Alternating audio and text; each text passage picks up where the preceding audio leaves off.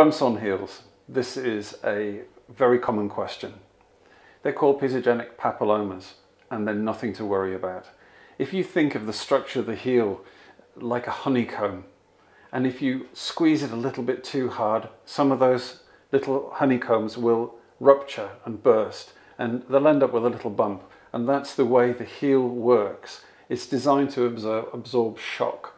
And if it's overshocked, or you have a job where you're on your feet a lot, you can end up with little bumps developing around the heels, but they're nothing to worry about, and there's nothing you can do about them.